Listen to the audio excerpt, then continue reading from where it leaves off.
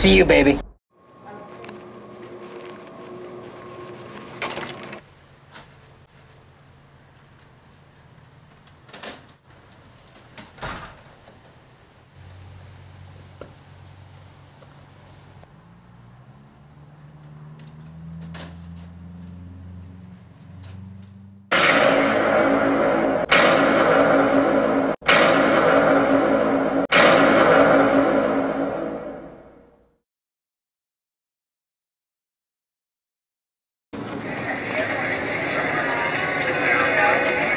Yes, I got it this morning. We're about to review it. I gotta go. I'll talk to you soon. I found this on my desk. What's up? I have another meeting soon, so let's jump right into it. What we're looking at here is the indexing valve, aka hydro indexing valve, aka sequencing valve, aka válvula de inducción, aka valve indexing. It goes by many names, but the reason we're talking about it today can be summarized in 2 words: inefficient and obsolete. Approximately 60% of the homes in Miami-Dade County have existing indexing valves. We're not going to get into why today, but we're going to get into why we're working to fix it.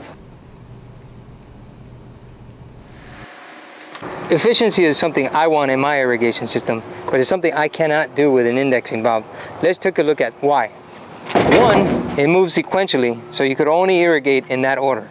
2, even though it moves in sequence, we can't program the timer to water some zones different than others because we can't rely on the valve to always begin at the same spot in the sequence.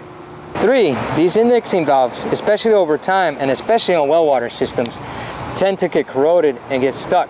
So if you're not out there at 4 o'clock in the morning watching out, you could be irrigating the same zone over and over again.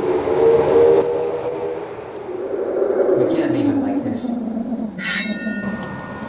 Retrofitting a mechanical system with a digital timer and electric valves allows you to program your zones independently. Do you know the one good thing about indexing valves? More and more are installed on new properties every day.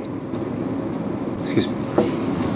Anyone in Miami-Dade County that still has one and wants to upgrade to a digital system or electrical valves can get a rebate for up to $400.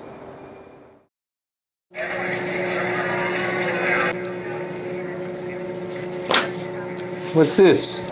All outlaws have accomplices.